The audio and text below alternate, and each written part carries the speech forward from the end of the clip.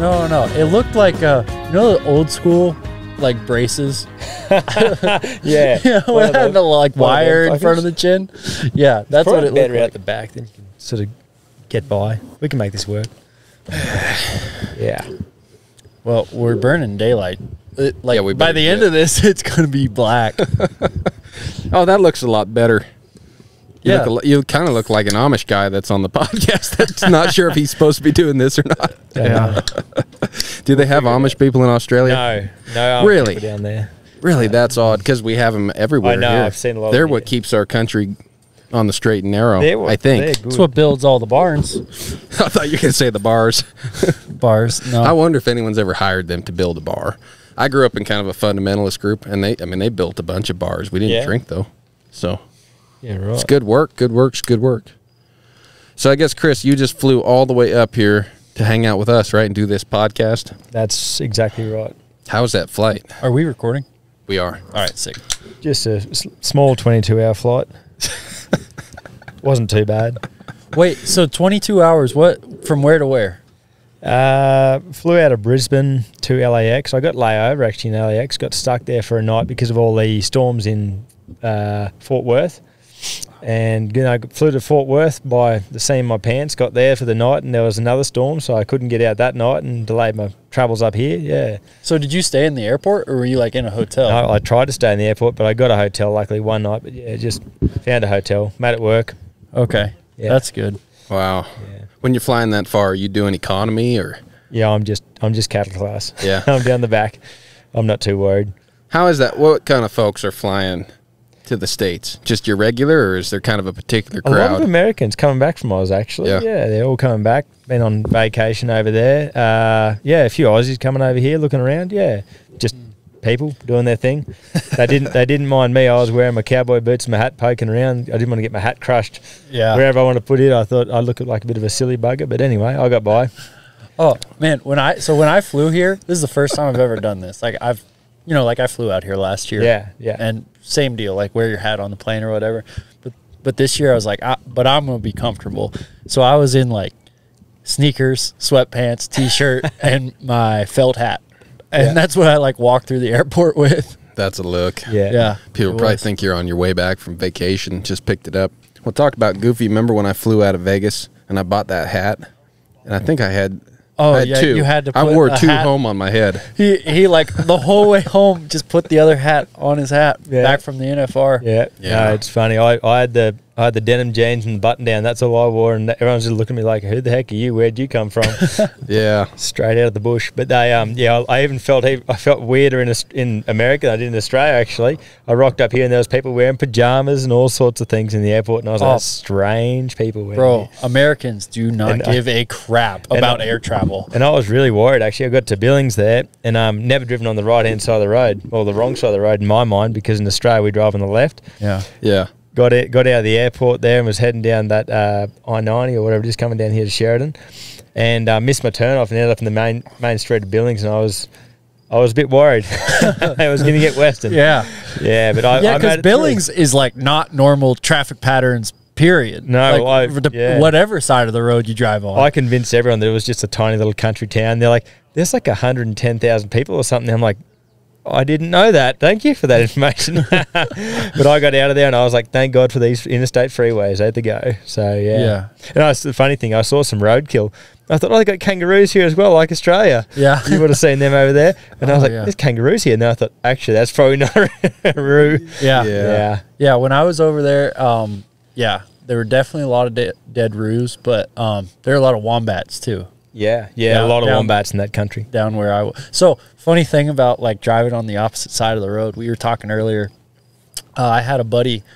We went down. He was from like the Tumbarumba area. Yeah. So that's like snowy mountains, all that deal. Kind of like where I'm from. It's like mountains, curvy roads, not a straight road, not a flat road anywhere, right? And we go down for the weekend from uni. He's got an extra horse. We both like compete in the draft, get to like experience all that. Great. And he's like, hey, I'm trying to like bring my truck back. You think you can help me bring my truck back? Yeah. And I was like, yeah, absolutely, man. No problem. Because, I was allowed to drive over there and everything. And he was like, okay, just one thing. It's a manual. And I was like, dude, I'm a ranch kid. Like, I drove manual. And I get in it, and I realize I'm on, like, the wrong side. And I've got to shift with my left hand. And I'm like, oh. But you still put the clutch in with your left foot. So it's, like, half what I'm used to. And then I got to shift. And, right, and then I'm in, like, just the middle. do it like this. Yeah. And I'm in the middle of the snowy mountains, right? Like, there's no like, oh, well, I'll just get it in fourth and just go or whatever it is. It's like shifting all the time. Oh my gosh. Yeah. I was like, please do not let me ruin this man's transmission, because he was driving the other truck with the float back, right? Yeah. So it's like, well, you definitely need to drive the horses back. That's it.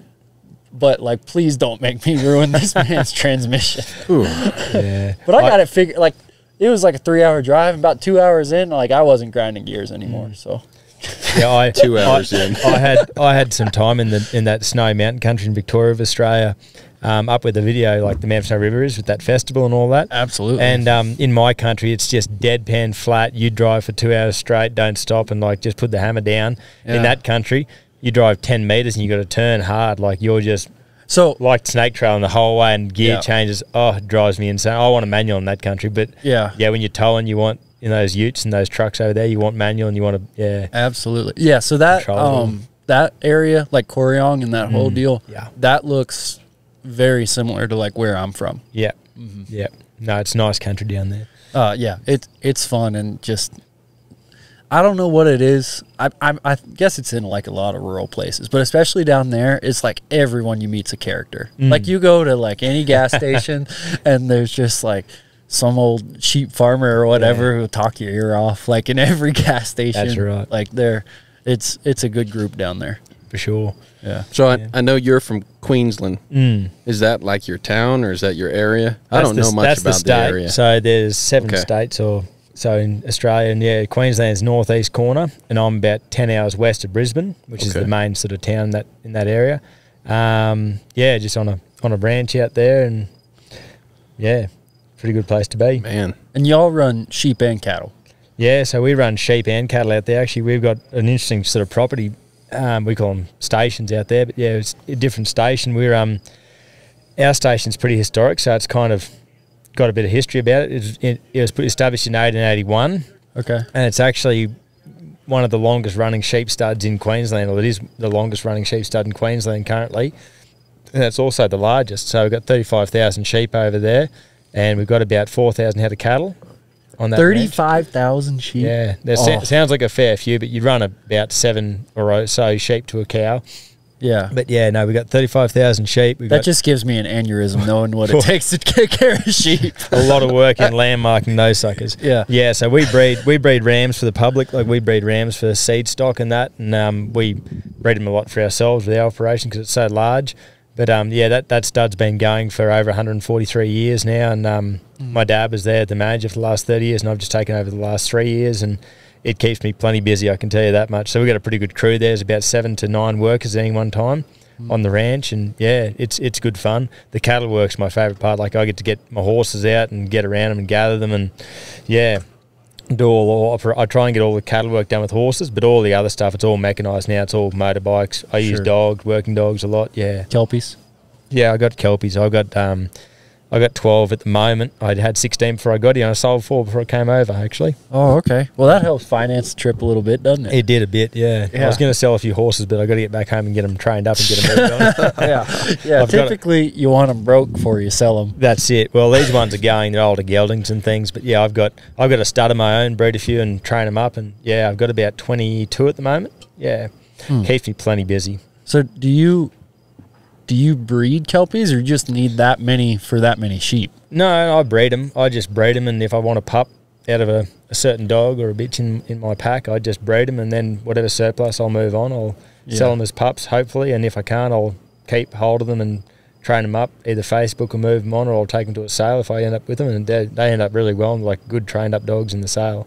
Yeah. No, and they're good, like, all the dogs I try and keep are all good. They have a job and they've got a purpose and they work, and they make my life so much easier on the sheep and the cattle. Even like just having a good dog in Australia, there's a saying that they're worth 2 good men on a horse or a motorbike. They're just indispensable when they're when they're tuned up, they're just like a bridle horse. They're just right there whenever you need them, and they can read your mind. Like they literally know their job and where they go. Yeah. Yeah. Yeah. So my, I guess maybe the last 10 years or so, my dad's bred Kelpies over here in the States. You know, obviously there's not as many over here, and we're definitely not like, I wouldn't consider us dog people. Like it's definitely just like for the breeding part of it, right? And they're worth quite a bit because they're way less common than like border collies and heelers and stuff over here.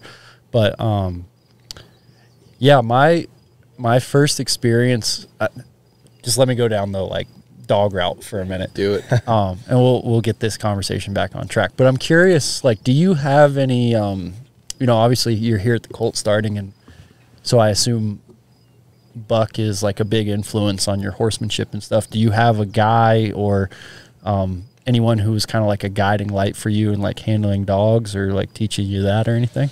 Yeah, I do in a certain way, Joe. There's there's a number of good dogmen over there in Australia. There's plenty of good ones that win the trials and, you know, good people. There's a certain guy at the moment, his name's Neil McDonald. He's running a show in Australia called Muster Dogs.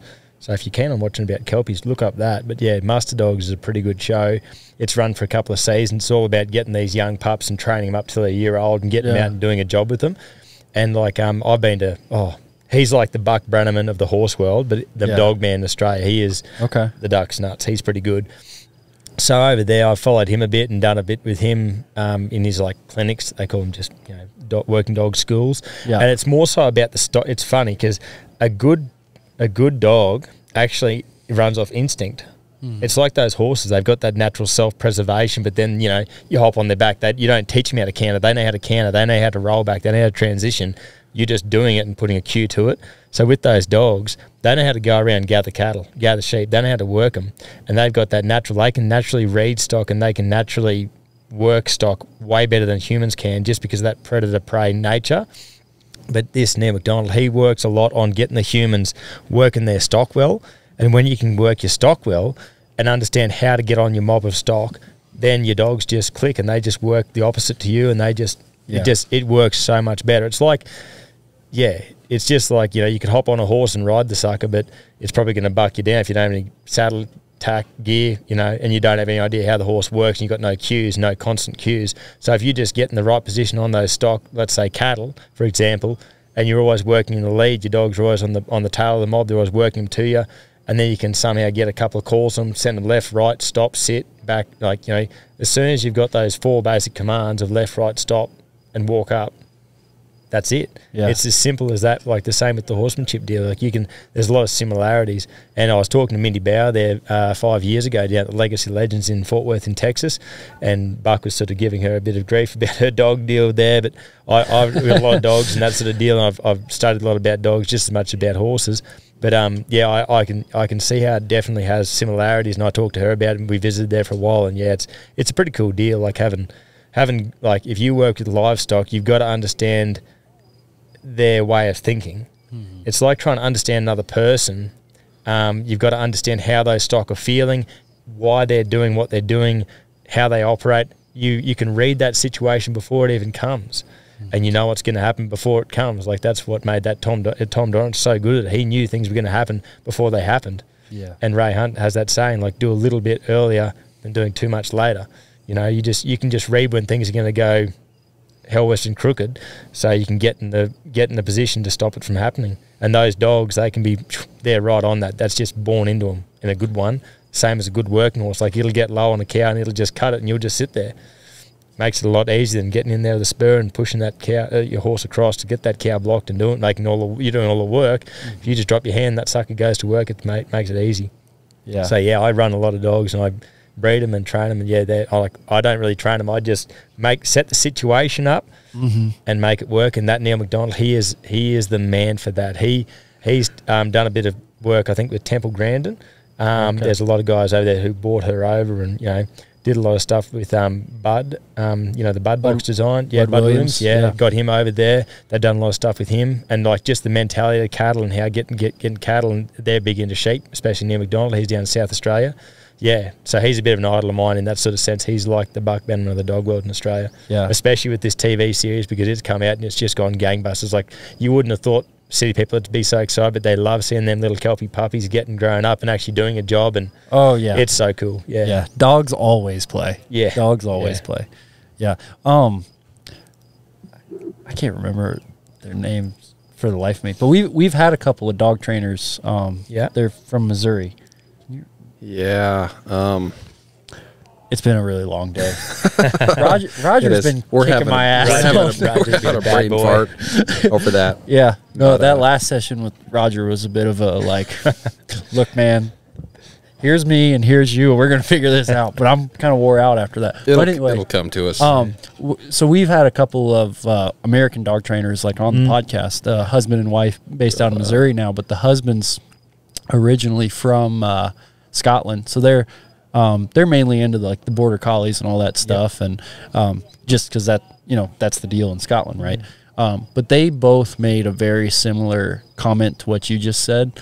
They were like, if we can teach people to read the livestock, like the dog part's easy. Oh, yeah.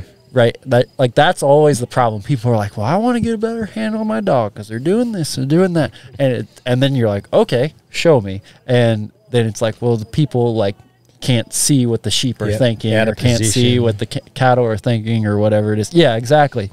And so it's like, yeah, no wonder there's a lot of friction there because you're always putting the dog in the wrong spot or whatever it is. Yeah, getting them in a jam, it just doesn't work. And you got to be, if you're in the right position, they're in the right position, it makes things, it's just that little bit of refinement. And you might only be, there's a thing that I've learnt that if you stare at your dog, it just shuts them down. Yeah, it's like having too much energy near a colt. It just makes them so uneasy. They just can't handle that sort of pressure. And you might even know it's happening until you get in that position on them. And it's just experience. I've been talking to a lot of people in this last couple of weeks. I've been in the States about experience and exposure and how we talk about knowledge. People have so much knowledge, and knowledge comes from experience. It's just if you're I've been really blessed in my life where I've been on a ranch, grown up there, and all that sort of gear and deal. And I've just I've watched stock, basically in the wild, or I've worked that many stock that many times that I'm no expert by any means, but I've got a hell of a lot of experience with sheep and cattle in Australia. Yeah, and I've only had working dogs for the last 10 years since after college. I got a dog and just built up from there and gone with it. And I've seen how they've become such an asset, especially the good ones. Like you can get some sort of dink ones. They're just no good. They're okay, good for a house pet sort of deal, but you get some good working dogs and they're indispensable. You take them suckers to the vet when they get hurt and you treat them like family. They are. Yeah, absolutely. Well, and not that I have a ton of experience, but just from what I have seen, you mentioned, like horses, you can if you just have horses and you're working cattle, you can still get a lot done. You can still get everything done. Right. But if you've got, especially the volume of sheep you're talking about, and you've got a good dog, holy crap, it's worth its weight in gold. Because from what I've seen, dogs can have such a huge impact on how the day of working a set of sheep is going to go compared to cattle, where it's if we have the dog, great, it's going to go good. But if we don't have the dog and we've got good hands horseback, we'll still get it done either way. But the sheep are once you get over a certain amount of sheep, you have to have a dog of some sort, it seems like to me. But I don't know if you have thoughts on that, but that's been my experience. That's true. There's a lot of talking from Australian experience here, but there's a lot of things within the sheep industry where you have paddock dogs and your yard dogs. And really? if you're working out in the pasture and you're bringing sheep into the yards, you can use these dogs and they work wider and they're more of a herding dog, and they'll bring them in, stay off them and bring them in nice in a group and bunch them up. And then when you get to the yards, you have your harder, stronger dogs that like working in the nitty gritty and close, and they might bite them, they might back and bark, or they jump across their backs up and down the race and things, and they are worth their weight in gold because apart from opening gates, they can do just about anything else. They can get those sheep up to you and send them back and forwards all day, and they just love it. And like I was visiting with you there before about dogs, they just want a bit of water and food and just a pat at the end of the day, and they're the cheapest workers that you'll ever have. They'll never complain. They're just happy to have a day's work. They're good. And they're with that yard work with sheep, they can really they can be good for you. Yeah. Wow. Save you a lot of mental stress. Yeah, I've got zero sheep experience, but I can't imagine there's any other way to work sheep. Yeah, well, they're small. It's sort of a funny deal. You can sort of throw sheep around a bit if they're naughty, but when you got a couple of thousand, it's a bit of a gym session, you know, at the landmarking. But no, it's very different with cattle. Like cattle can kill you; they'll get you down. Like you can definitely end up in a wreck with cattle. But having a good dog that'll turn that mentality of cattle around, where they want to run away and be in a flight mode, where you can get them blocked up, get them held up, and then you can push them in a certain direction and get them going, where you change their minds from fleeing into submission basically. It's really good for that sort of deal too. Like you can do it on horseback. You can, in Australia we use 4-wheelers and buggies and things like that, but definitely can change that mental attitude of those stock, and that just makes it so much easier. And like I said before, dogs have a certain influence on stock that people just don't have. Like we're humans, we are a prey animal with our eyes in front of our face, but we don't go around hunting sheep. They think those dogs are wolves from way back in the day, and they just look at those dogs and go, we're going to get the hell out of here. Like they move a lot better, the dogs work a lot better, they're lower to the ground, they stalk them, it's all in the way it works. Yeah. And just the agility, right? Yeah, like their way, sure. So much faster. Laterally, they're going to be way better than you on foot or a guy on a bike or even a horse, really. Yeah. And like when you're dealing with sheep, that's such an asset. I think they've tracked some dogs in Australia. There's a couple of not really competitions, but things. They are really competitions. They are, and they track these dogs every day for a month, and they'll see how far they travel. And these dogs are doing 30 k's in a day, which is about 20 miles or so. They're doing that far in a day, just working. Wow. They're just running and just running and running. They're fit as. I do know this. It is hard to get to the bottom of a Kelpie. Yeah, no, they work themselves to death. Like if you don't look after them, they'll work themselves literally to death. Did we lose our video? I don't know. We may have. Let's act like we haven't, because we might not have. All right, I'll look. Okay. Always something. No, I think we're good. Yeah, no, we're back. Did we lose it? No, we're still there. Okay, sweet. No, it's still going. Sweet. Just getting a close-up of you there, Ben. Yeah, get in there for the beauty shot. Hey, speaking of sheep, is it true that Australia stockpiles massive amounts of wool, and they kind of dole it out so it helps keep the price even? Is that true? They used to do that back in the day a bit, but no, not anymore.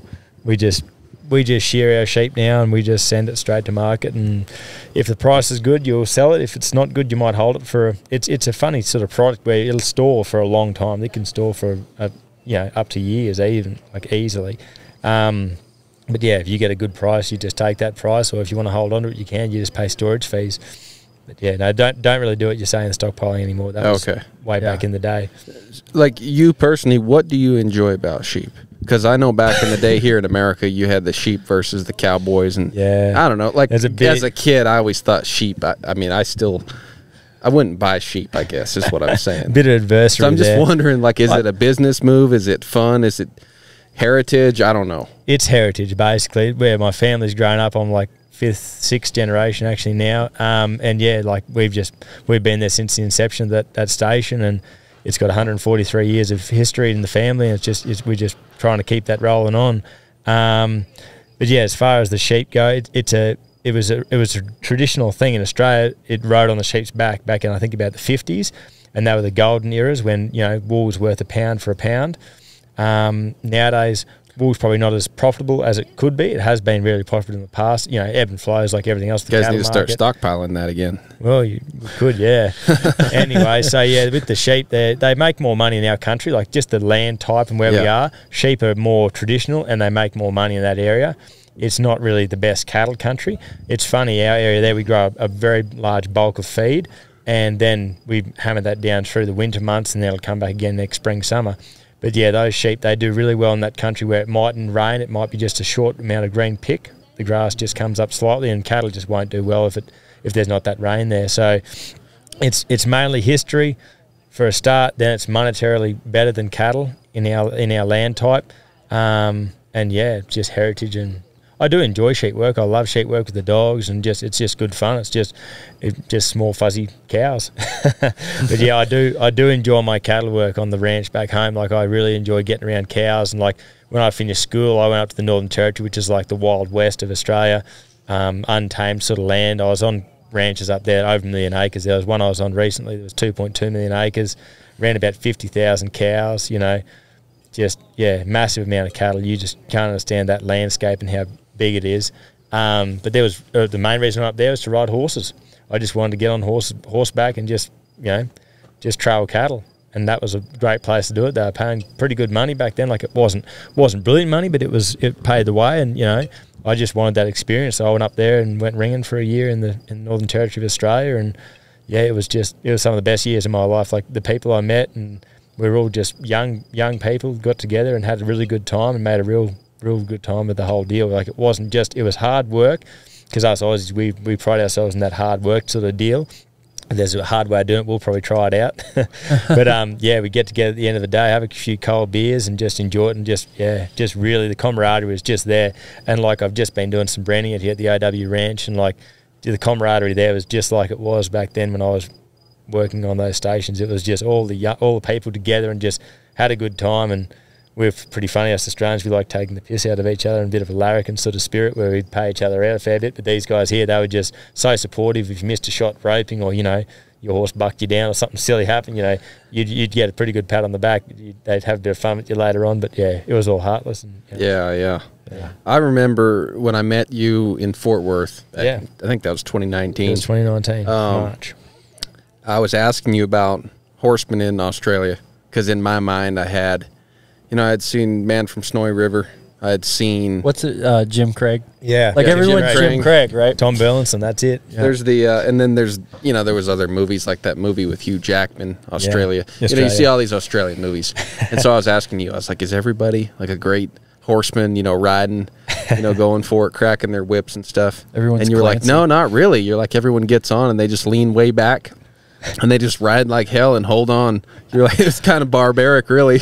Yeah. So I'm just curious, you know, just as far as your perspective on horsemanship down there, and then also how you got involved in the whole horsemanship deal. What got you interested in that? Yeah, well, my dad used to be a jockey. In his earlier days, he used to ride horses out in those western ranches, and like they all used horses on the ranches, but they used to have these things called grass-fed race days. They'd go in a local town and they'd do a grass-fed race.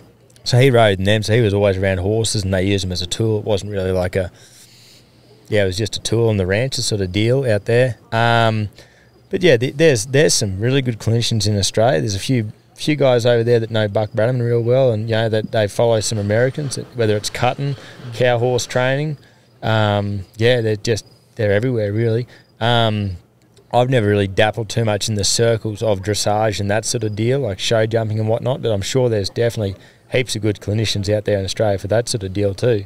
Just where I'm from, it's mainly camp drafting as the main sport, some polo cross.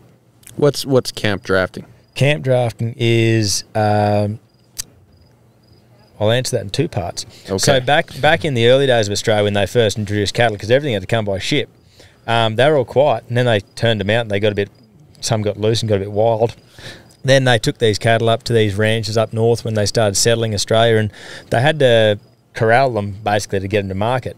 So when they had these calves being born, and they were some big suckers, they weren't just these little baby 2-week, 3-week-old calves. They were some 600-pound weight yearling. Like, they had a bit of weight on them. They were Mickey Bulls, what we call them. Anyway, so they'd get them in this corral, just a wire square yard, and they had this panel, it's called, and it's just these posts that come up to a ridge, and it's got a big stay post, like for a snub for a horse sort of deal.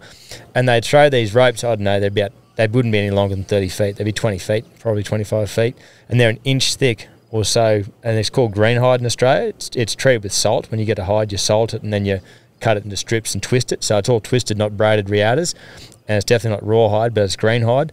So they have these ropes, and they'd tie them to their girth on their horse, and they'd have the girth then attached, or like the girth point down low below your leg, and they have that attached to a pulling collar or a collar around their chest. And that's how you drag calves to the fire, basically. You'd rope one out of the mob with the cows, and they'd either hold roe deer or have them in this trap yard. You'd drag them to the panel, and that's how you'd brand your calves in Australia. And as they're coming towards the panel yard, that panel, you'd run up and you'd throw a leg rope on them. If you didn't get a leg rope on them, when they got to that snubbing post, you'd just throw a leg loop on them and you'd push them into it, and then you'd lay them down. And I'm talking, these were some big sucker calves. I kind of want to see a video of this. Yeah, no, you can look it up. It's called Australian Bronco Branding. It's a pretty interesting sort of deal. They still run a few competitions over there, but it's all died out now. Like I tell people here, when people ask me about roping and that, we just don't do it in Australia. Everything's table branded now. It's all just so much more efficient and effective in our sort of world and the way we work it. But there are still people historically that still do that, like as a historic purpose. But over 100 years ago, that went out of vogue. So talking about cutting cattle out in the pasture, they used to get these big stations and have, you know, all these branded calves that had to come to market. And back then there wasn't the road trains and transport there was nowadays. So in Australia, you'd get them in a big mob, you'd put a good gather on them, and you'd have, we call them ringers, which are like your cowboys out here in the West. So you'd get your crew out there, you'd gather all these cattle, hold roe deer basically, and we call it mobbing up in Australia, and you'd hold them up, and then you'd go in there and cut them out, and you'd have to be a pretty fair horseman, have a good horse to get into this part of the job. It's like being out of branding and getting to being told you can get your rope down instead of going to work the ground. So there's people that are holding this roe deer, you'd ride in there, and you'd get this big steer out, you know, might be 1,000 pound weight, or he might be 800, whatever he is, in Australia, between 400 and 600 kilos. And you'd get in there on your horse and you push him to the face of the mob. Once he gets to the face of the mob, then you get to cutting on him. And you just block him left, right, whatever it took. If he was pretty subtle, you know, pretty easy going calf, he might just poke out after 2 or 3 turns of your horse. And once you've got him blocked and gone out, they used to have to push it in a certain direction to make another mob of cattle. So they have 2 mobs. They have the one you're cutting out of and the one they're going into. That's all the sale steers. These are all the cows. And they had to hold that roe deer. So it's very similar to America. It's kind of funny, the similarities we've had. But obviously, yeah, Australian horsemen, different saddle, different purposes. Our saddles don't have a horn. They're more of an English-bred saddle with big ears instead of having the knee swells, more or less. I don't know what they call them, but yeah, those knee swells down there, they'd lift it up to the top of the saddle. We call them ears on the pommel. And then there's, just the cantle and the very small saddles, got flaps on, not really the fenders. But yeah, so that's what they use, and that's the traditional gear in Australia. And that's the sport of camp draft, and that's where it came from. These people would go in there, they'd cut these cattle out, and they'd chase them around and push them into a certain section. When you're pushing them somewhere, that's called drafting the cattle. So they called it camp drafting because they called that a camp of cattle. And then, it just a while back, I don't know, it might have been, I think it was a bit over 50 years ago now, it might have been close to 60 or so, but they started this sport where they said, you know, my horse is better than yours, I'm a bit more macho, man, you know, let's have a go at this, let's try it out. And now the sport's evolved where they have cattle, instead of being held in roe deer, they have a small pen, I don't know, it'd be about, 30 foot by about 15 foot, and they'd get 7 head of cattle in there or so, and you'd walk in, you get to choose which beast you wanted to pick out of that mob, and there'd be a judge there on his horse, and he'd have a whip, Australian stock whip. We crack stock whips over there. We don't really use lasso ropes or anything like that anymore. So you get your beast, you choose it out, you take it to the face of the pen, you put a cut on it, very similar to the cow working sort of deal with that down the fence work. So you'd get your beast blocked up, so you can control it in the camp. Then you'd call for the gates. They'd open these 2 gates, take them out in the course, and it's just a big round arena. I don't know, it'd be 200 or 300 feet across it, and there's 3 basically trees. We plant little trees there. So you run around these things in a barrel, like a cloverleaf formation, and that shows you've got the control of your cattle. So you can block them in a certain control environment, which is like when they used to push them out of that face of that mob. Then you'd show your prowess and your skill on that cow with your horse by chasing that cow around there and tracking it around, putting control on it in that cloverleaf formation, getting it through these last 2 ones, which are called a gate. And that's where you'd end up with your mob of cattle. So that cow might try and swerve off this way, and you'd bend him around a couple of trees and bring him back, and then he might go this way, and then you put him in that mob, and then that's your second mob. And they'd take those cattle and they'd walk them from wherever they are in Australia to the east coast, north coast, wherever they're going to ship them out of or kill them. So that's how they used to do it in Australia, and that's where the history sort of came from for that sport.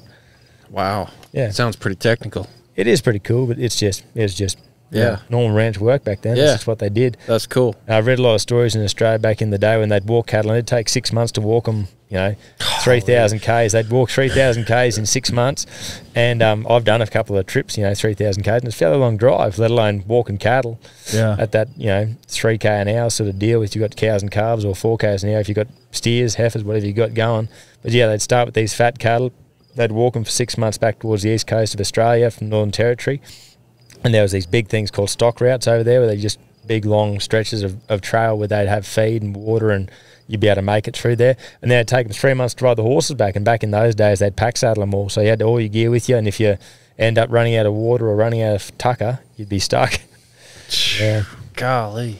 Yeah, so that's sort of how that sport sort of came about. But as far as you're saying about the horsemanship sort of deal, there's definitely some really good horsemen in Australia, and they can cut a beast with the best of them. Like, there's some people that put their hand down those horses, and they can turn and burn. The Australian stock horses became about from a fair mixture of variety of breeds that came into it, mainly thoroughbred and some pony sort of blood. And that bred this really hardy, really strong stock horse that we've got in Australia nowadays. And a lot of the people that camp draft now, they breed a lot of quarter horse into their horse. They want that cutting ability, that natural intelligence and trainability that the cutting horses are known for. So it's really interesting in Australia. When I came to America 5 years ago, I thought there was only one type of horse, and they were a pretty short, squat, cutting horse sort of breed. Was that your first time coming up here? Yeah, back in March. That was my first time. Okay. Yep, back in 2019. Then I came here to the Houlihan Ranch later on in June, July. So that was my first sort of 2 trips in that year. And that was 5 years ago, so this is my 3rd trip over. But I just thought there was one type of horse, and then I got here to the ranches, and I saw these big draft crosses that were dragging calves to the fire and stuff. I'm like, there's some big ponies around this country. Yeah. And like now I've realised there's the sprint bred, there's the ones they use for barrels and that, and there's the little cutters. There's everything. The cow horse ones, there's so many different types within that breed. Same thing in Australia, and it's sort of a funny thing with the genetic sort of modification, I suppose, nowadays. But back then they were pretty big, upstanding, tall horses in Australia, thoroughbred bred, and that's what they were for. I tell people who maybe aren't as into like the quarter horse world, it's like, you have to realize, like in the United States, if you added up all the AQHA registered horses here, and then you also added up like all the warm bloods of like every different type of warm blood or whatever, it's like there's way more AQHA horses than if you add up every warm blood breed combined. And there's so much variety, like from warm blood to warm blood breed. It's like there's that much variety in the AQHA, right? There's like barrel horses and cow horses and foundation horses and roping horses, and like it's just the gene pool's gotten so big. Oh yeah. That like even though yes, they're all under one association, like they're just completely different horses. That's it. Yeah. And like that's where I was going with the story about the different types of horses in Australia now. It's just there's so many splintering off effects from the Australian stock horse, and then there's a quarter horse, there's the Paint Horse Association, there's so many different ones. And like our main Australian sort of sports are polo, cross, camp drafting. One that's coming about and becoming a bigger thing in Australia is actually the down the fence sort of work and that cow horse work. Australians are getting into that. Especially in Queensland where I'm from, there's people who are pretty keen because they get out there and they have a go. There's a traditional Australian thing which is called a Stockman's Challenge, which is where you go out do a dry pattern run, showing your skill, your horsemanship skills and how your horse can travel, just dry work. Then you put a cow in a camp draft round and you do your cow work with that cow. So that's our traditional sort of Australian sort of standard. But then they've got the cow horse work now, and you can box that cow, take it down the fence, and you show your dry work pattern. Same sort of deal, and people are really keen on that. They can show their horses off, and it's becoming it is becoming sort of a similar thing. But people use horses for courses is the saying, isn't it? So there's just those different horses for what you want to do. Like you want to get down, cut a beast, probably don't get a really big 17-hand upstanding thoroughbred type thing unless you're real handy good on that sort of deal and you can get it down. But yeah, you just choose what you want for what you're doing. Yeah that makes sense though, because like when I've described camp drafting to people, I'm like, think about cutting and fence work combined. Yeah like that's kind of what it is. So it seems like if someone came over to Australia and was like, hey, this is Rain Cow Horse, they'd be like, yeah, sign me up, let's do it. Yeah. You know, I mean, you just got to change some gear around. But like for the most part, the horse flesh is already there to do that sport. Yeah. Yeah. For so sure. are your horses, do you have quarter horses? You got stock horses? What do you got in your string right now? I got a bit of a mixture in my string. I got some some thoroughbred blood horses. I've got some they're just mixed blood horses, a bit of Arab in them, bit of different stuff. They're just a mixture at the moment. I've got some straight Australian stock horses. Most of mine are Australian stock horses. Then I've got some quarter horses. My stud's actually a quarter horse. They keep me pretty busy. But yeah, I do love the quarter horses for their athleticism and cow workability. And then I do have my Australian stock horses for the camp drafting and things like that.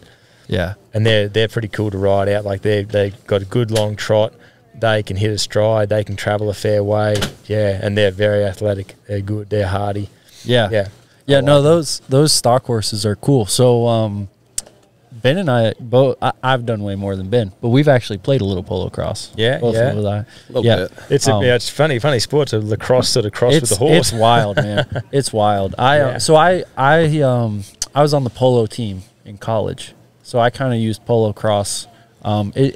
Where I'm at in kind of the mid-Atlantic region is probably the biggest spot in the U.S. for like American polo cross. Not that it's anything like Australia, but like it's one of those deals where there are a fair few clubs around and stuff.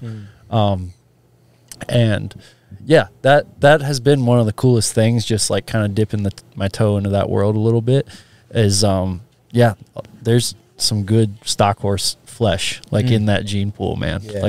Like you watch those horses go around and you're like, man, I bet you if you got that thing on a cow, like it could really do some work, you know? Yeah. No. That's it. They're all bred for their certain disciplines and sports and what they're doing.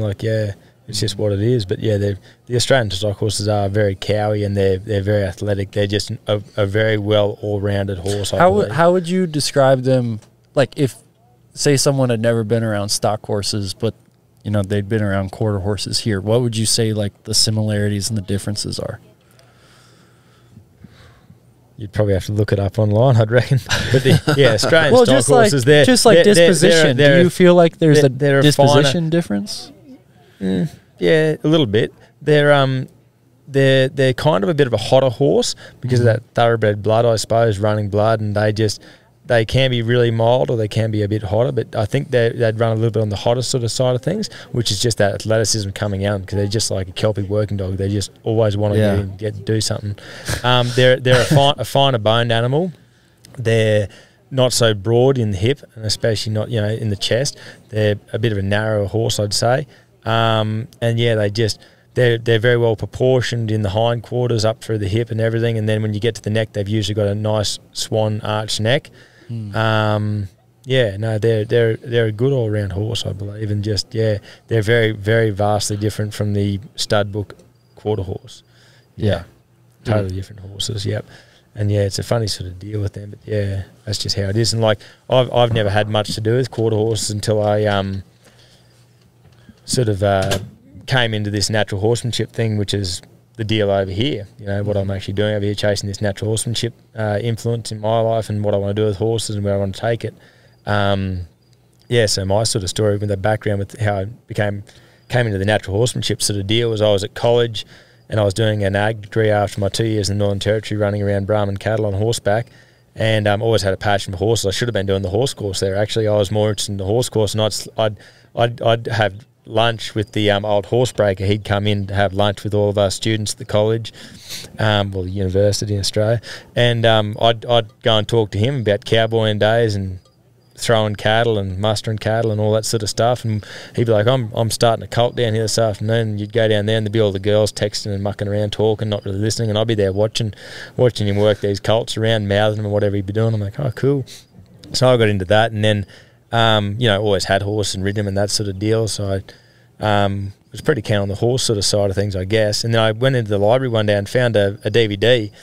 And I think the book I found was a Pat Pirelli book about his sort of horsemanship deal originally. And then I read that sucker pretty quick. And then I found another couple of horse books. One of them was Kel Jeffries in Australia. He developed this method kind of similar to the facing up method, but he'd sort of throw a lasso rope over a horse and get it facing up to him.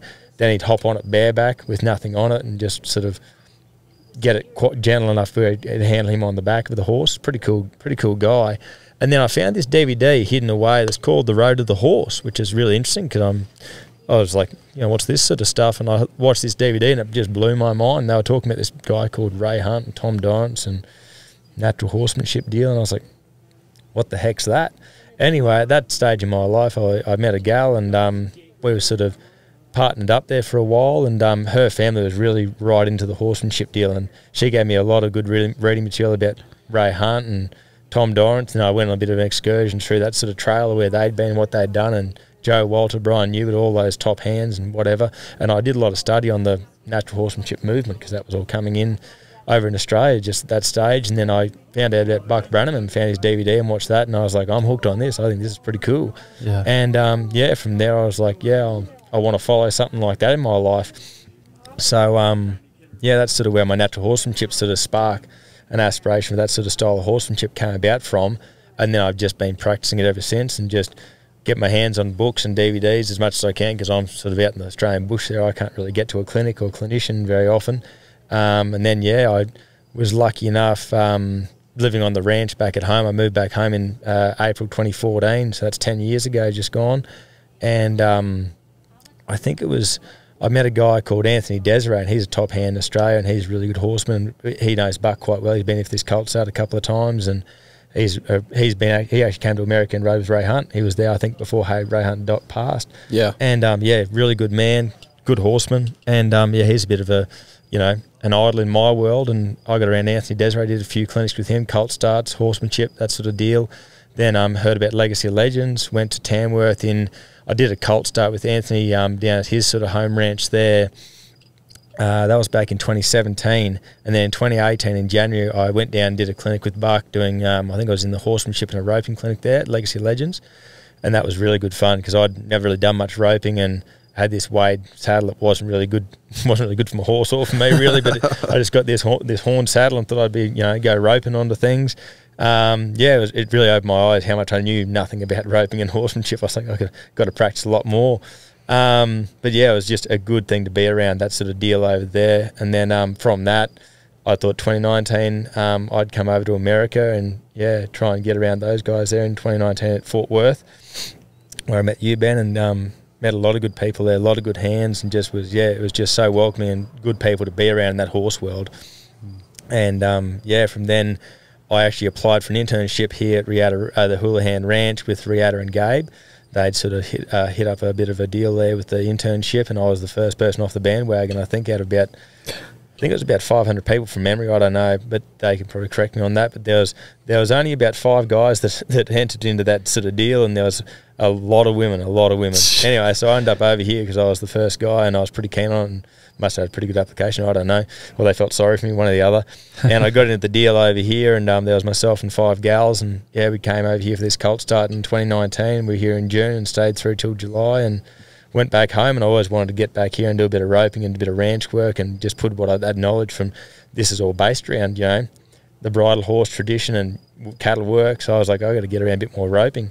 So I've been sort of practicing my horsemanship back home and just getting my horses gentler and kinder. And one day I'll ride my Wade saddle with my McCarty, just in the snaffle bit. And other days I'll ride in split reins in my Australian stock saddle. It just depends on the day and what I'm doing. But it's pretty cool having that versatility where you can take that horsemanship anywhere in the world. Like, to be a good horseman is like being a good musician. Your instrument doesn't change. It's just different areas you play in. Yeah. And it's like a universal language. They've spoken about it in that way where, you can listen to music and appreciate Oriental music from China or from any part of the world. You can appreciate that good music. Good horsemanship is just good horsemanship wherever you are. Yeah. So I'm kind of ignorant on the Australian stock saddle specifics, but what would be a reason that you would ride in your Aussie saddle versus a Wade saddle? Just so I don't get picked on, basically. Oh, really? I don't have... Is it more comfortable, or...? Yeah, no, it's comfortable. Sure, it's comfortable. But there's just... In certain areas, like if I'm camp drafting, I've got to ride in that traditional Australian that's a good example. So I've got to ride... There's people over in Australia, a bloke in Western Australia by the name of Andrew Turnbull, not a relation of mine, but he's got the same last name as me. He has been trying to get into the camp drafting scene riding in a hackamore, and they've really kicked up a stink about that because there's no real description of the headdress on the horse, what they've got to wear. But he's been trying to say, why can't I ride in a hackamore? It's just like a halter. They're like, well, you can't ride in a halter. You got to ride in a bridle, and you got to ride in a snaffle because that's what everyone rides in. It's just tradition. Yeah. It's like hopping on a horse from the left side. Like everyone hops on that near side. Why not hop on the off side? Yeah. Change it up a bit. I was speaking to a gal there today and said, I threw the saddle on the fence actually, and it's kind of funny, this German gal, and I was helping her out. And she said, can you turn my saddle around? I said, why do you want to put it on from the near side? She's like, yeah, I looked at all the other saddles up the fence and they were all thrown on from the near side. And I said, oh, it's just weird. I just saw a video of Ray Hunt one time and he threw a saddle on from the offside. I don't know whether he was left-handed or what it was. He chucked that rig up from that offside of that horse and it got it balanced. I've heard Tom Donner talk a lot about that in his videos and stuff that I've read. Getting that horse balanced up both sides. And I always throw that saddle up from the offside. You just let your cinches down, especially on a colt. You don't have to walk around back and forwards and muck around. You just let those cinches down. You're already there. I mean, it's not much harder. You just got to practice it. Get stronger with your left arm, I guess. And you're not throwing all that rigging and, your rope and everything over their back. And I just find it just worked well for me. And she was like, oh, I've never seen that, never heard of it. And I'm like, I don't know, just something I picked up and thought it worked pretty well. Yeah. But yeah, no, you get a lot of those old Ray Hunt colt starting DVDs. Oh, I've got a bunch. I've got a bunch. It's like you were talking about that guy that had his little method where he'd rope the horse and get on it bareback and stuff. Yeah. Again, I can appreciate that. That's great. But then you have to find someone that can teach you that. And that may not be something everybody can do, right? No. Maybe not hardly anybody.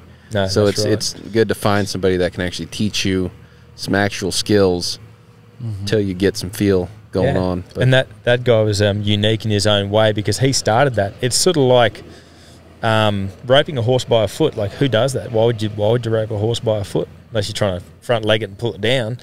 But Ray and Tom started doing that deal years and years ago, and it's just a really good way of getting to that horse's mind. This guy, he had this horse in the yard that hadn't been bucked people down, hadn't been ridden, was wild, and he just thought, I'm just going to throw a rope on it and get it gentle enough where I can get up near it. And when he got up near it, he hopped on it.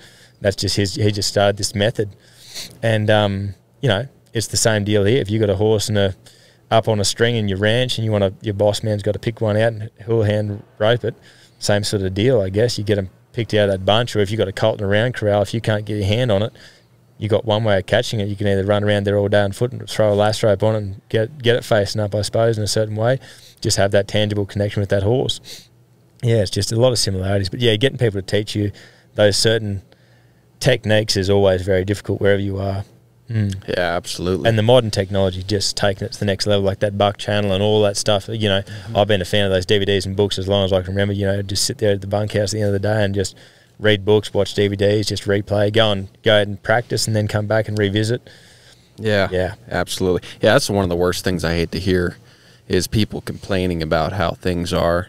And yeah, there's problems, but we probably live in the best time to live ever. Yeah. Easily, hands down. There's plenty of problems, but I mean, look at that. You just flew up here. Yeah, been here 3 times. We wouldn't know you. We're doing a podcast. You can look up anything. I had to look up 3 things to set up this equipment tonight, right? We could pull up a video of, any of the things we talked about. It's really a good time. And when people start saying, "Oh, it's so expensive," well, then you should be able to make some money. Then it's like any way you look at it, there is a bright side. There is, and you don't hear that a lot, especially in our world. People like to carry a little chip around with them, but you should be happy. We live in a good time. That's it. So you've been so this is your 3rd trip here. What's different about America? What strikes you when you come up here and you're like here for a while? Well, the people that I've been around have been the ranching sort of community and the horsemanship community, so I'll speak on that. I won't comment on the city life. But yeah, no, it's something that really sticks out here is how you can appreciate horses and horsemanship. Like, you guys have a really good, especially people that I've been around, these clinics sort of deals and everything else. There's so much more appreciation for good horses here than in Australia. Like in Australia, I'm getting on a bit of a tangent here, which people probably mightn't appreciate in the ranching world. But anyway, in Australia, we use a lot of mechanised tools. Like we use buggies, quad bikes, 2-wheelers for gathering cattle. Then we also use tables for branding our calves. We put them in the yards or corrals, as they're called yards in Australia. And we hop off our motorbikes, horses, whatever we gathered with, and we'll go and work those cattle on foot, just the way we've done it since I've been around anyway. So it's just traditional that we do it that way now. Whereas here, when I first came here, the first day of ranching I ever did with Gabe Clark over there at the half circle just in Idaho over the border from Wyoming here, we went and gathered these cattle, got them into the corrals, and then started using the horses to cut those cattle out and sort them up. And I was like, this is dang cool. I'd always dreamed of doing this, just never had the knowledge how to do it or people to do it with. You got to have people on the same page. Everyone's going to be on the same page. And just in America, people just appreciate that level of horsemanship, or your horses are part of that heritage, the West. And people just love their horse here so much more than in Australia. Like, people do love horses in Australia, don't get me wrong, but they're just a tool. Yeah. There are people who love them, but most of the time it's just a tool. And I'm sure in America there's probably similarities in that sort of deal. But and the other thing I really like is that ranching vibe and that community. Like, you guys, it's a slow way of life. You mightn't make so much cash flow or money in a certain way, but you just take it easy. You just poke along, do your chores for the day, do your job. Some days are big days, some days are smaller days where you might go and start a colt or muck around with some weanlings or braid a riata or whatever. You've got plenty of things to do on a ranch, plenty of jobs to do. But yeah, just that slower way of life is what suits me and what I enjoy. I'm attracted to in the Americas. Is that slower way of life, that camaraderie with other people on ranches, getting around brandings. This last one I've just done this last week at the AW has been just amazing, the camaraderie there. It's just really cool, and that aspiration to be better horsemen and better stockmen with your stock. Like, you look after your horses, and then when you work in cattle, that's the end goal, is to work cattle in my world. You want to look after those cattle. You don't want to just treat them like they're a tool, or they're just, you don't want to treat them like that. You won't be invited back for the next branding. You won't be talked about as a good person around the campfire at the end of the day. Absolutely. Now, I wonder, I don't want to knock on Australians or anything, but just it's bred into our culture to really value efficiency. Yeah. And I can't speak for our government, but for individuals, we have that personal sovereignty, so we really value making things efficient and also trying to enjoy our day, and that that breeds efficiency and beauty and makes things smooth and nice. And I don't know if maybe Australians, just because of just the cultural founding of that continent, or just things being different, just it was a different mindset for a long time, to where maybe that's a little more on the back burner. Or, I'm sure you could speak to that more. Yeah, so your question is just about efficiency in the agricultural world? Yeah, like the mindset towards the same thing you were just saying about American ranchers. How would you say the mindset is in Australia, and why do you think that is? Well, I'm only 31, so I can't comment too far back. But in my era, I've seen lived there. Because I'll sit here and speculate. Yeah, that's it. But it's funny. Different areas of Australia, and different people. It's all about the people. Like, if people hold that heritage in high regard, then they'll be like old-fashioned ranchers. They'll have their horses. They'll have their dogs. They'll do things the old-fashioned way. Like, I've grown up in an era when I was in school. I was sort of, I don't know if I'm lucky or not with the phones, but I was lucky enough to have a phone when I was in school, in high school and that.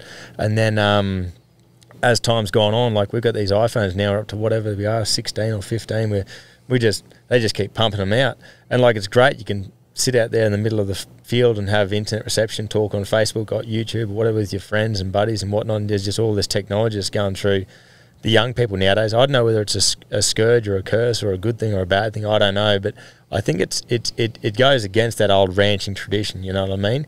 And the people that I get around in my sort of neck of the woods, we try and utilise that technology, but we always want to go back towards those more traditional things, like, being good people, looking after your livestock, doing your job. It's funny to me how people can make money now being influencers on Instagram and TikTok and all this sort of jazz. I just can't get it. I couldn't think of anything worse in my world. But yeah, I'm pretty good living at that. I'm very traditional. I just want a piece of land, house, couple of dogs, horses, cattle. Just do my thing. Can survive off minimal income. Be good to be a millionaire, but You know, money's not the be all and end all in my world and people that I'm around. You know, being happy and having a good, enjoyable job is what it's about, and that's what, you know, real horsemanship and stockmanship is to me, is just getting out there and enjoying that day.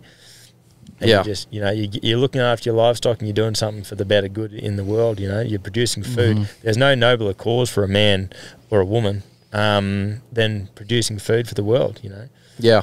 I think you can take stock of what you can impact personally, and then be a good steward of it in the best way you can. Because, I mean, at the same time, you know, it is nice to have a simple life, but then we also wouldn't be sitting here in America if it wasn't for guys who gave up all that to fight for this, right? So everybody kind of has their part, and once you realize what life is for you, and maybe you'll find out as life goes on what that is, you just try to be responsible with that responsibility that you've been given. But definitely the phones are awesome. I think it's just kind of it's like a tool that we don't quite have bridled in. It's like a great tool, and then you can also use it as a great, like, total mind-numbing entertainment device, no doubt. No, it sure can be a blessing and a curse at the same time sometimes. Absolutely. Like what he just said, something that kind of switched for me when I got around this whole, like, horsemanship, stockmanship deal. Like, growing up, it was like, the cattle are like the job, and it's like, let's just get this done, and then we can, like, go enjoy our lives, right? And then it was like a complete 180 where it's like, hey, you know, like living on the land, like working with these animals, it can be enjoyable. It, like, you don't have to look at it like a 9 to 5, which I feel like, you know, you were talking about, like, table branding and, like, stuff like that, which that stuff happens in the U.S. too. Like, people have that. I feel like mechanized stuff like that and that perspective go hand in hand, right? It's like, how quickly can we get this done, and then we can, like, knock off and go have a pint or something like that, right? Where if you're just really enjoying the stockmanship or the horsemanship, it's like, hey, like you're doing this because supposedly you like being around animals and stuff. It's like, take the extra time to be around animals and do it the right way, or whatever you want to say. So what you just said there, like, that was kind of a big perspective shift for me a couple years ago when I started looking at, like, hey, maybe if, like, it takes an extra half hour to gather this pasture and, like, get everything in to where, like, you know, everything's mothered up, nothing gets into a trot, and we just, like, everything walks and the pen's really calm. It's like, maybe it takes a little bit extra time, but, like, didn't you say you like riding your horse? Don't you say you like working cattle? It's like, it'll take extra time, but, like, what are you going to do? Like, trade this for, like, half an hour on Facebook? Yeah, no, that's right. And that's the thing. That's what I enjoy about being in the bush in Australia. You know, you can take that time, you can enjoy your day, you look around, and, like, when I was riding in the Northern Territory in Australia, I used to just ride that horse along the wing of a mob of, you know, 1,000 head of cattle, and you just look around, you're like, a bit saddle sore, a bit boring, you know, nothing really exciting's happened today. And you look around, you're like, you know, I should really think about how blessed I am in my life. You know, get some beautiful country to ride through, a good horse between my legs, cattle to follow, you know, a job. You know, it's that perspective of livelihood and what you want to get out of life. Like, you know, as you've said, you know, you can go a little bit slower and sacrifice that bit of efficiency for so much more joy in your day. And that's why I don't live in the city and work in the city, because it's all the hustle bustle, getting in 9 to 5, get that job done.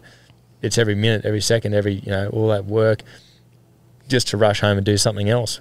If you're living on a ranch, you sort of don't rush to get anywhere else. You sort of want to be on that ranch and make it all work. But I haven't met many horses, cattle, or dogs, or any animals that wear watches. We're the only people that wear watches that I know.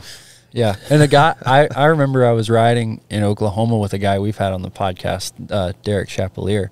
He, oh my gosh. So he, like, manages, like, this, like, half of a ranch, right? A pretty big ranch in Oklahoma.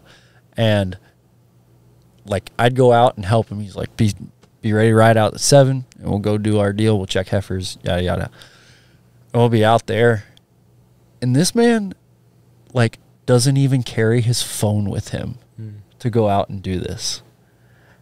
And, like, it gave me, I was like, dude, what if your like boss calls you? What if your wife calls you? What if, like, and he's like, you know, like I have my phone on, you know, he gets done. He was calving out heifers at the time. He gets done maybe around 10, maybe around 11, depending on how many calves there are. And, you know, just depends on what happens. He's like, this is a job where I don't want to have any distractions. I don't want to know what time it is. I just want to do the job right. And I just do that. And then I get back and then I'll look at my phone and then I'll figure out how much more time I have left in the day. He's like, but I got to make sure these heifers are calving out. So the first like 4 or 5 hours of the day, I just ride through the whole pasture, check everything and do this. He's like, cause all the cool stuff for me that has happened with horses, dogs, and cattle, it's all happened when there's no time frame for making it happen. But it was wild to me, like going out there. I'm like, oh, you got your phone? Like, we need to do this. Like, what time is it? I don't know what time it is. I don't have my phone. No one can get a hold of me. I was like, dude, you're a madman. Like, you're responsible for so much, and you don't have your phone on you right now. Wow. But he was like, nope, not going to do it. So. That makes sense, though. I mean, if that is your job, then what do you need your phone? It's not like you have something else going on that day. Yeah. Or like for me, I'm the opposite, man. Like the biggest high I ever get is when I meet a deadline. Yeah. That's my favorite thing in the world. Right. Is to you like get that stack dopamine, up a bunch right? of things and be like, it's noontime. And you're like, I did 5 things and I finished on time. But like, that's what I'm trying to do. But but like if we're here at the clinic, like I didn't have my phone all day. Yeah, it's nice. Because that's what we're doing. We're doing that. I didn't need to call anybody. No. And if someone called you, you wouldn't be answering your phone anyway. No, I wouldn't. You'd be getting kicked out of that ring. So I totally get, it's like you prioritize what are you trying to do and then set up your life to match that. Yeah. If you're calving out heifers, why do you have, like, what? You need a time schedule? No. Yeah. It's like you have a day. Yeah. God gave you a day. Go calve heifers. I mean, and talk about and you can intentional. Be happy. Like, you know how intentional you are when you ride out with no phone and you're like, I'm just going to, like, you don't need to worry about it. Yeah. But that's as like intentional as hitting the 5 deadlines before noon. Because, like, that's what you needed to do. Well, if you need to calve heifers, that's how you need to do it to get that done. Yeah. So there's some rationale to it. Makes sense. No, I agree. But it impressed me because, I mean, can you imagine, like I said, being responsible for all that, having a guy who's your boss, having a wife at home, because his wife's at home, like riding outside horses and doing stuff by herself, right? So just imagine, and like, I'm not trying to like rip on Derek. I think it's a cool thing, but I was really impressed. I was like, man, this guy is like, talk about being where your feet are, right? Like, I think about that a lot, trying to be better about that, like being where my feet are, not trying to like plan 20 steps ahead or 3 hours ahead, just like, no, just do this thing right now, and then we'll go to the next thing and next thing. It's like, man, that guy's the epitome of that. If you can just like, I don't even have my phone. We're just going to calve heifers, going to get it all done. Yeah. And that kind of circles back to what we were talking about. It's like, yeah, you say you enjoy doing this, like, put your money where your mouth is, put your phone down, and go enjoy doing that and do it the right way. Yeah, absolutely. Well, same with horsemanship. It's like when you see someone trying to, I mean, we all screw up, but when you really see someone who consistently tries to rush things and don't have any time to just wait, like maybe they don't really enjoy doing it. It's like when the farrier's out in the barn beating the horse. You're like, I think he's probably doing this for money. That one, you know. I remember when I was a kid, we used to help this farrier, and we went to this barn one time because he was taking over for the old farrier, and that horse was so beat, you know, and the lady was, you know, like, it's stuff like that. People are just in the wrong job sometimes, and you just got to be honest with yourself, and maybe you have an anger problem too, but it happens. Yeah, it's just a way of life, I think. Like, you know, if you're in the ranching sort of game, you know, that's just the way it is, and that's the way it's been done. Well, phones have only been around for, what, 50, 60 years, I suppose, or whatever. You know, the telephones have been around for a little while, but mobile phones definitely haven't been around that long. So it's a very recent technology. And what you were saying there before, Joe, about you know, carrying your mobile, it's kind of funny because back on the ranch back home, I'll carry my mobile just about everywhere, just because of that safety aspect. Where if something happens, I've always got that phone. I can call someone because we've got a pretty good reception where we are. But I get caught into the mindset, like I'm out stripping weaners off cows, and I'll be tailing those weaners out and feeding them out in pasture, and just working the dogs and horses, and I'll just be sitting there thinking, gee, this is this paints a really pretty picture, and there'll be a nice sunset in the background, a bit of dust and everything. It looks pretty cool. I'm like, just want to whip out my phone and get a bit of an Instagram reel here and go. Yeah, you know, you get some good photos and stuff, and it's pretty cool. Just been like your grandparents when they would do that, but they would have seen the same things back when they were doing it. Like, you know, you think about all those people that have gone through that, and they've not had that technology. It can be a real blessing and a real curse. It really can be. But I just try and use it for good and get the best out of it that I can. And you know. Well, I mean, that's kind of this podcast, right? Oh, for sure. Like, this is like what it is. You know, 20 years ago, like the same type of people pursuing horsemanship existed, but like this platform didn't exist. No, so for sure. And I mean, like in terms of that, like agrarian horsemanship, Western lifestyle, whatever you want to call it, like, gosh, like Instagram, Facebook, YouTube, like that has like been part, along with, you know, Yellowstone and that whole deal, it's been a part of like the revival. Like, it's cool to be a cowboy again, because finally, like, there've always been cowboys, but finally, you know, someone like a Dusty Burson can like have an Instagram story where he's on the 4.6s, like doing all kinds of crazy stuff, you know, and people are like, oh, that's cool, I want to be like that guy. Where that didn't exist 15, 20 years ago. So it's really a main artery of the industry. 100%. Yeah, 100%. A lot of people that ride horses for the public wouldn't have a business without Facebook. Yeah, dude, right? That's me entirely. If then they're hating on Mark Zuckerberg at the same time. If we didn't have this podcast and I didn't ride horses for the public, I would probably ditch social media entirely, because I know it like is not a benefit to my life outside of those two things. We'd probably read more books. Probably be a lot smarter than we are right now. Drink more beer for sure. Maybe. Well, because you wouldn't see those videos about quitting drinking. But it just goes to show everything in moderation can be beneficial. Including time. And I don't know if you had anything else, but I think we ought to wrap up fairly soon. I think so too. So that's like the first ding. I've got one more. And we'll go for another 35 minutes. Question. I mean, hell, I got more beer in the truck. So you were talking about like your goals and all this stuff, and it sounds like recently you've become the manager of the place you're working at. I'm curious, what are your like personal horsemanship goals going forward? And when you like as you're managing this place, are you keeping any of that in mind? Like, for example, say, like if you go to hire someone, if that's part of your role, do you take into account, like, does horsemanship matter? Like, for example, back at our place in Virginia, because I'm kind of gotten into this world and ride for the public and everything like that, it's gotten to be where now we kind of work cattle almost a different way, right? Because I like the people that work there, it's important to me that they value not only the horsemanship, but like the stockmanship that comes with it. So it's like, if I ever run that place one day, that will be really important to me, is how are the stock handled? And do you care about how the stock are handled? Because I've been places where people don't give a crap about, like, they're just like, we'll get the things in the frickin' pen and then we'll do whatever we need to do. And they'll do it by any means necessary. Right. And they don't eat, and even if they're on horseback, I don't care what the horse does. I don't care if his head's going up, or like, I'll tie that down and I'll do, like, I've been places where that's happened too.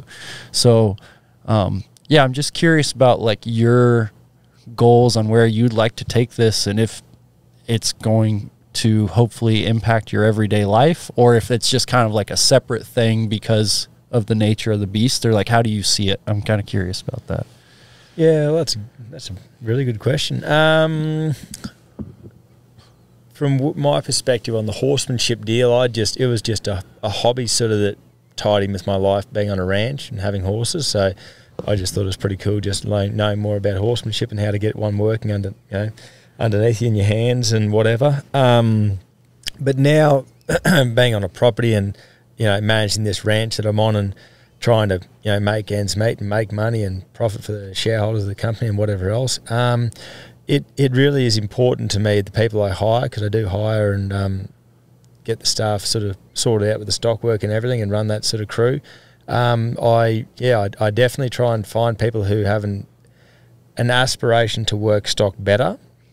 And then that ties in with horsemanship. If they want to learn how to work stock better, usually they understand stock better. Usually they know how to work a horse or a dog, or they know something, some sort of X factor that they've got going over the other people that are applying for that job. Like, you know, I do hire people who are just backpackers that are straight out off the ship from wherever they've come from and they've got no experience. Like, I've worked with some cattle before. I'm like, what experience you got? They're like, some dairy cows. I'm like, well, that's not going to help you in the middle of Queensland, but it's better than nothing, you know. And these people, like, I've worked with some sheep. I had 5 head of sheep I had to, you know, pick up and throw over a fence once. You know, it's just the nature of the beast sort of deal. And, you know, there is people, the bosses sometimes don't care for the stock, and there's sometimes workers don't care for the stock. But I try and really run a good tight ship where, you know, we care about our livestock, we care about efficiency, we care about getting the job done, but also care about the horsemanship and making ourselves better horsemen on the ranch. Care about those cattle and keeping them in good frames of mind where, you know, you work them so that you can be efficient, but also they're going to be efficient next time you handle them, because if you just rush through, you know they're going to get worse every time you handle them. So you take that time to mother those cattle up, to walk them in slow, to block them up here and there, and there's certain things you do in that role that you make things better for the next time round, and try not to rush. So yeah, I really hold that dear to my heart, like, and especially in the back of my mind every second of every day, that horsemanship, that stockmanship, all that sort of deal. And the people I hire, whether they stay on the ranch long enough or not, it depends on how they work and how they aspire for what they do, because I try and hire people that are going to last, and I hire people on what I can see them going for in the future. As far as me with my horsemanship deal, like, you know, I'd love to compete in a few, you know, local camp drafts in Australia. Maybe do if there's a roping over there, I'd love to get down to some ropings, some cow horse work. You know, just do some competitions just to test. It's more so not so much about winning the ribbon for me. It's more so about testing my horses myself. You know, you can ride back home, and I've got that young stud of mine. He's only 6-year-old, and he's the coolest dude. I just love riding him at home. He's just perfect. Like, couldn't put a foot wrong. When you get to a local show and there's a couple of fillies in heat there, he starts acting up a little bit, sort of getting a bit bossy and doing some things that I don't really appreciate much for. And, you know, it's just the nature of that sort of beast and the way things work. And, you know, you've got to, and that's what really tests that horse out and tests me out and my horsemanship skills. And, you know, it's just a good test. And if you think you're the biggest fish in the pond, go and jump in a bigger pond and see how big you really are. You know, you've got to get around. And that's why I love coming to these sort of deals, especially in the States, where I'm meeting some phenomenal horseman people here that'll, and stockmen and everything, just talking with, I do a bit of rawhide braid and talking with braiders, makers, about different things and what they do. They just inspire me. And that's what I'm all about in my journey in life at the moment, is just inspiration and where I'm going towards. I don't really have an end goal in mind of, like, being the best hand at roping in Australia, whatever it is. I just want to become a better horseman, a better person in general. And for me, it's always just pursuing that light at the end of the tunnel that you're never going to catch, but it's all about that journey. So it's always just progressing and getting better and better and better with the horses, with the livestock, with everything. And even with people, like, you know, we were talking there before about, you know, on the ranch, making money, whatever else. The people are important too. Like, I've got some kids that come in under me, and I'm not very old, I'm only 31, but you get some kids coming in, they're only 18, 19, you've got to train them up and set them on the right path. You know, you've got to set a good example for those young people coming through, and you can make or break a young person. You can sour them on a deal. So, you know, you got to, like a young colt, you got to take it slow and make sure you make things positive, give them confidence, do the right thing to set them on the right journey, because you'll influence them going through their life as well. So there's a whole circle of sort of things that can come into that. But yeah, I don't really have a set goal for my horsemanship. No, it's just getting better, and maybe one day someone might say I'm a hand with a horse or something like that, might call me a horseman. I don't know, but I just aspire to be better every day. Yeah. Yeah, can't beat that. Amen. I think that's a good place to wrap up, don't you? That's perfect. Yeah. Well, Chris, it's good to see you. Today, thanks for doing this. We've been wanting to do this for a while, but I'm glad we got to do it in person. Yeah. Yeah, you bet. Works a lot better. And the ambiance. I mean, you know, can't find a better set than this. Houlihan Ranch. With our igloo and all that. Yeah, all the setup. You bet. Thank you. You guys, it's been amazing. Yeah, all right. Good. Yeah, we'll have a good day tomorrow. 3 more good days. We'll see if I get bucked off. Yeah, we're going to get our cameras out for that. Not. We'll check on how Roger's doing. You got the best chance of that. I mean, because of your horse, not because of you. But yeah. Hey, they know what I'm saying. We made some good progress tonight. No, you look good. You guys did. There's a good. Well, you're up there watching. He's getting better. Yeah, I saw a bit. But yeah, I'm gonna hit him in the morning again before we start. I'm a little paranoid about this guy. Yeah. Yeah. All right, let's get out of here. It'll be good. All right. See you, everybody. All right, now we don't really have to go anywhere. The after party. Stay here.